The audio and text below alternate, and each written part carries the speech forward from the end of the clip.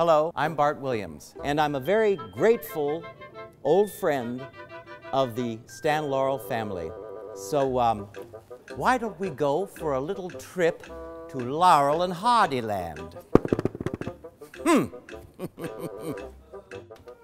You know, besides the lack of automobiles, there are a few unique things about the film Atoll K. First of all, it was the only film that Laurel and Hardy ever shot in Europe. It was a co-production between Italy and France, and it was shot in France.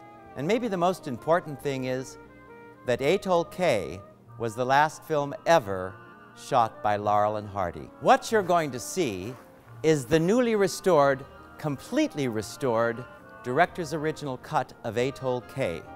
When the director originally edited the film, it ran about 100 minutes, but it was never shown at its full length. And in subsequent re-releases, it was cut down even further. So now, what you're going to get to see is the world premiere of the director's cut of Atoll K. It ended up being a funny film that was a satirical reflection of the politics of the time, and is perhaps the most sophisticated comedy that Laurel and Hardy ever appeared in. And so, Laurel and Hardy needn't be ashamed of their final farewell to the silver screen. So, enjoy the film. Goodbye now.